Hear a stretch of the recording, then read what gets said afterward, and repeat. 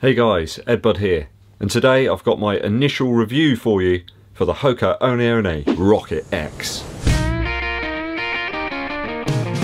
It's here, it's in my hands, and I've had it on my feet too. The Rocket X is that dark horse of the carbon plate shoes from this year. It's been a relentless barrage of carbon plate shoes, and this one wasn't one I was particularly excited about trying out. What a fool I was. Today, Mr. and Mrs. Spoon will be waving in the Rocket X to Button Moon. I used to love that show. Those of you in the US have probably got absolutely no idea what I'm talking about. Check a link in the description and it will make more sense. Stats first, I've gone for my typical Hoka 11.5 UK, which is a US size 12. This one clocks in at 248 grams, which is about 8.7 ounces. There's a 5mm drop from heel to toe. And most importantly, it's only 140 Earth credits. Yes, that's right, I said only 140 Earth credits. Over on Hoka's website, it reckons it's a 32 to 27mm drop. I think that's about right. Doesn't feel like you're in a tall skyscraper by any means. Doesn't really feel too excessive in terms of the underfoot feel. So I put 15 miles into this shoe thus far, 2 runs of 8 miles and then 7 miles, so that's 12.8 kilometers and 11.27 kilometers. So paces there between about 7 minutes per mile, or 4 minutes 21 per kilometer, and 8 minutes per mile, or 5 minutes per kilometer. The first run of about 8 miles was 7 minutes 30 per mile, or 4 minutes 40 per kilometer. So I've got to run in this one at some paces more akin to my half marathon goal pace and a little bit below. Certainly an exhilarating ride. But you had to run that fast really because it's been pretty chilly out there. A few people ask why I'm wearing the hat. Actually, this end of the house is really cold. I don't know why, it just is really cold. The rest of the house is nice and warm. It's not because I'm trying to save on heating or anything like that. I just genuinely like wearing this hat. My good friend Wendy Jenkins made it for me.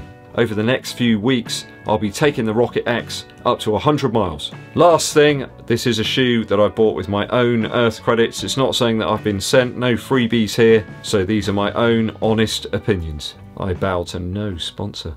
Let's kick it off with the upper first. So I'm actually going to start with a negative on this review. The upper sections of the shoe, you've got to almost cinch them completely together to get a reasonable lockdown. I don't have a particularly narrow or small foot. It just seems really odd, and it looks kind of odd when you have to do that. Why so much upper material? I just don't get it. But once you've got it cinched up, it's gold on foot. I mean, flexible, comfortable gold, that is. If you just had a gold shoe, that wouldn't be very comfortable at all. I'm very pleasantly surprised with the upper foot feel in the Rocket X. And when you got them on, they look fire too. What a beautiful looking shoe. So light as well. Almost like it could float away. I'd say it's actually quite close to Cellamesh from Adidas. Feeling similar to the Adizero Pro or the Adizero Adios Pro. I really love it. Kind of looks a bit weird on the top. But when it comes to lockdown, it really is top of the tree. Another slight negative, the laces are just ridiculously long. I'm not sure why you need laces of such length. I'm going to sub them out with some other blue laces that I've got. I've gone for an 11.5 UK here, and there's good reasonable room in the toe box in terms of height and length. If I went down to an 11, it'd just be too short, so be aware of that. Beware. I always find that Hokas are a little bit short for me, so if I'd gone for the 11, I think it would have been a little lacking in length. Great lockdown once those laces are cinched and no signs of heel slip. There's quite a considerable heel counter here. I experienced no heel slippage at all. A really good lockdown. No give in the material, it just feels kind of like it did out the box. In terms of breathability, it wasn't too cold on those chilly November evenings. I'm going to take a few points off for the overly generous upper and those bonkers long laces. After my initial runs, I'm going to give this a 2.7 out of 3 for the upper. Next, we're going to talk about midsole. I went all Roger Daltrey on you there. Midsole here is far more forgiving than the Carbon X. A little bit less rigid, just a smidge, just a tad. With a slightly less punishing rocker. This one's absolutely superb underfoot. It's only EVA, some special EVA with a couple of extra letters added to it. It's definitely a bit more squish to it though. I had an absolute blast running in these first 2 runs, I have to say, guys. Really exhilarating, and the legs felt absolutely brilliant afterwards. So with that steady tempo pace of 7 minutes 30 per mile, I felt like Fred Durst, just rolling along with a smile on my face. And at last I managed to get weather appropriate attire. I think it was about 6 degrees centigrade out there. Apparently that's about 43 Fahrenheit. It was certainly chilly, and I don't need to provide you with any evidence to prove it. If I was to use some other shoes to suggest what this feels like underfoot, then I'd probably say a mixture of the Asics Meta Racer, the Saucony Endorphin Pro, and then there's some hints of the Adizero Pro from Adidas. There's a little bit of squish like the Endorphin Pro, yet the rigid roll of the Meta Racer too. And similar lockdown to the Adidas Adizero Pro. So mix all those together in a big cauldron, and this is what you get. Well, you won't get that, you'll just get a load of soggy running shoes. So don't do that at home, kids. At faster paces though, the Rocket X showed its interstellar qualities. Even Elon would have been proud of its propulsive performance. When you get to around 7 minutes per mile, that's when things really start happening for you. I did some mile repeats as part of that 7-mile run, and I really started to enjoy that compression moulded EVA midsole, and maybe the carbon plate too. Quite a lot of these shoes, around about that point, that's where they really start kicking some posterior. One of the big hidden boons of this shoe though is the stability.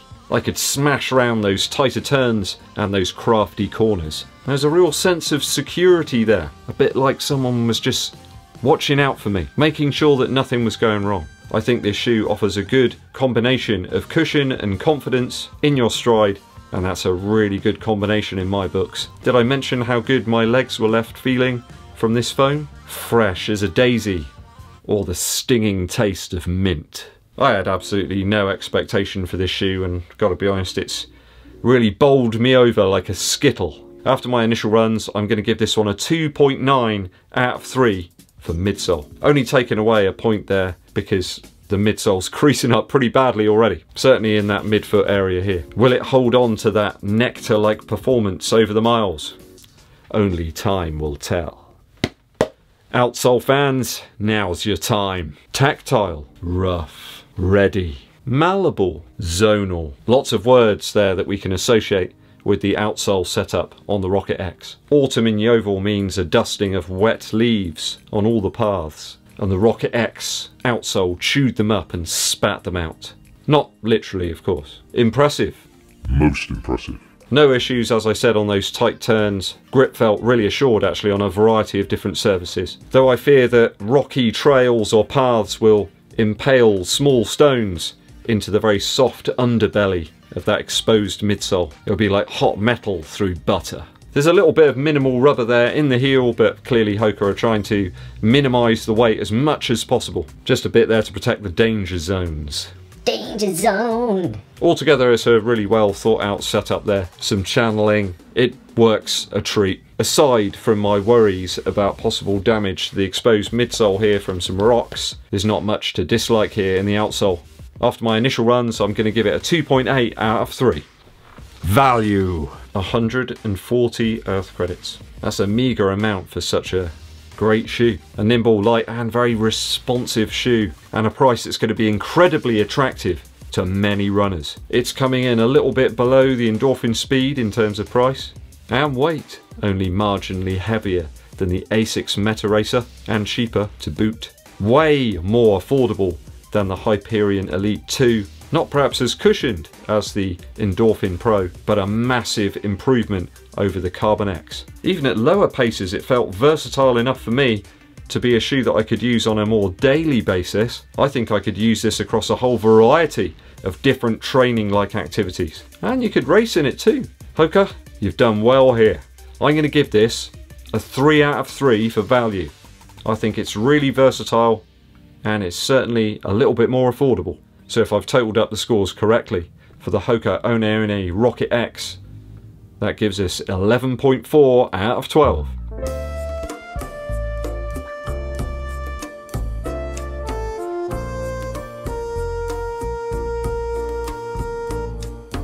Have you tested out the Rocket X, guys? What did you make of it? Let me know your thoughts and opinions down in the comments. A film recommendation for you today. As you know, guys, here in the UK we're back in a 1-month lockdown, and you can tell people are pretty tired, they're worried about whether they'll get to see their families and their friends, their loved ones at Christmas. You've got to give people something to look forward to, that little light in the distance. So I'm just getting ready for Christmas now. I don't care what people say. Oh, it's not December yet. Oh, normal life has gone out the window, guys. If I want to celebrate Christmas, I'm just going to celebrate it for the next 2 months. So my favourite Christmas film had to be pulled out.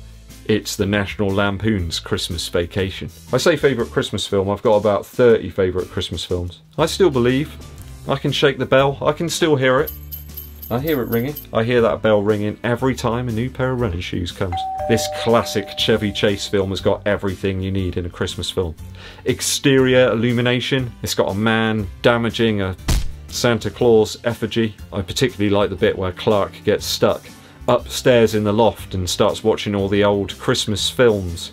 He's got stuff there when he was little, you know, with his mum and dad. It's awesome. I particularly like the section with the chainsaw and also the squirrel as well that wreaks havoc throughout the Griswold household. Randy Quaid's character Eddie as well is particularly awesome. You know the bit I mean. That there's an RV. Yeah, you gotta love National Lampoon's Christmas Vacation. Bizarrely, I think it was never released in the cinemas over here in the UK, but it's gone on to become one of those cult classics. So get your Christmas tree out, guys, get the lights up. Let's get a party started here. Come on, I'm gonna do it right now. In fact, I might go and buy a box of After 8 dinner mints and eat the whole lot. Thanks for tuning in for the review today, guys. I really do appreciate it. I hope you're doing fine out there. If you're a new viewer and you haven't done so already, please hit that subscribe button and click the bell for notifications of when we launch that new running shoe content. It does help the channel out a huge amount as well if you give this video a thumbs up like, and also share it with your running buddies. My name's EDDBUD and I'll be seeing you